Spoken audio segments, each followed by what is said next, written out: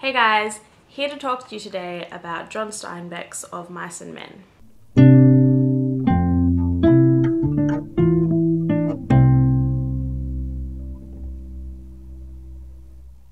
Of Mice and Men was originally published in 1937. This little penguin edition was published in 1993. This, as you can tell, is just a little novella. I'm sure many of you watching have already read this, but I just wanted to quickly go over my experience with this little thing. I was very much in the mood for something that I could read in one sitting. I really just felt like sitting down and getting absorbed in a story and being able to read it from start to finish without taking up too much of my day. And I've been very interested in starting to read some Steinbeck, and this seemed like the perfect time to pick it up. I was so blown away by this tiny little thing. It was incredible, as I knew it would be, but it affected me in a way that I wasn't really expecting. I know that the majority of Steinbeck's work is depressing, which does not put me off at all. I like myself a good depressing book. Take that however you like. It didn't make me cry. I felt utterly numb at the end of this book.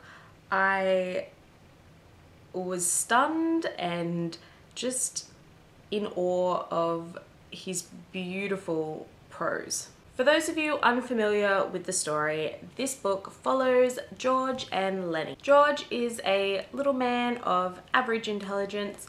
Lenny is a giant of a man with very low intelligence. The two are good friends and they travel around together. George, trying to keep Lenny in check, looks out for him, makes sure he's okay. They do manual labor, they travel around working on farms and things like that. At the start of the book, they're about to start work at a new place because they have been run out of town at the last place they were at because Lenny once again got himself into trouble, as he is wont to do. Lenny's major downfall is the fact that he loves soft things. Anything that he can touch and pet and feel, he is all over. And unfortunately, he saw a lady's beautiful red dress and wanted to see how soft it was, and she didn't take too kindly to that, so it led to them having to leave town.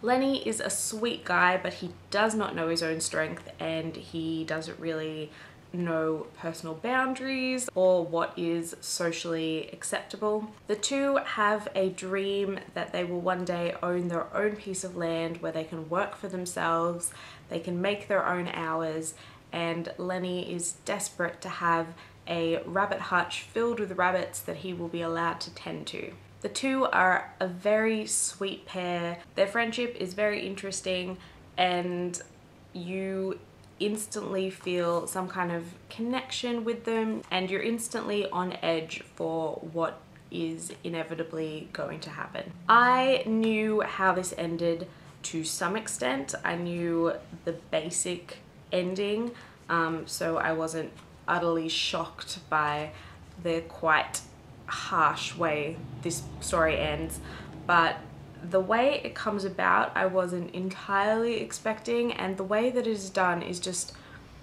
this beautiful, subtle writing that just grabs you. It was gorgeous and really heartbreaking. And normally if I read a modern classic like this that I know has a film adaptation, I want to then check out the adaptation.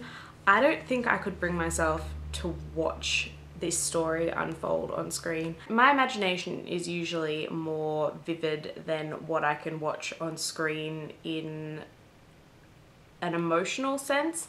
So normally things that upset me in a book will upset me more than if I were watching it.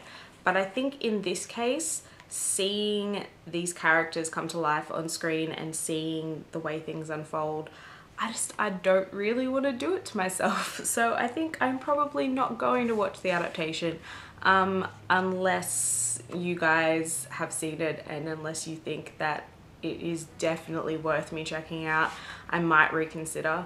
But as for now, I have no intention. This shattered me, but in a much more subtle way than I was expecting. I was expecting me to get to the end of this and be sort of sobbing my eyes out, as I'm wont to do.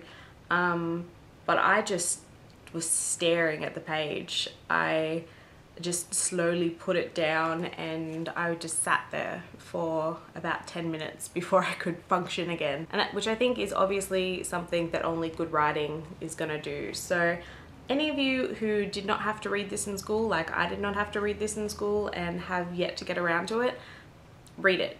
It will take you no time. This took me about an hour, and it's just, it is worth reading. It is definitely worth reading. Okay, so that's it guys. For those of you who have read Of Mice and Men, of which I'm sure there are many, please let me know your thoughts in the comments and let me know what other Steinbeck books you really enjoy. I'm pretty sure I want to read all of them. I have looked into his entire bibliography and I am interested in every single one of them, but I have no idea what order I'll be reading them in. So recommendations are always welcome. Thank you all for watching guys. I will see you soon.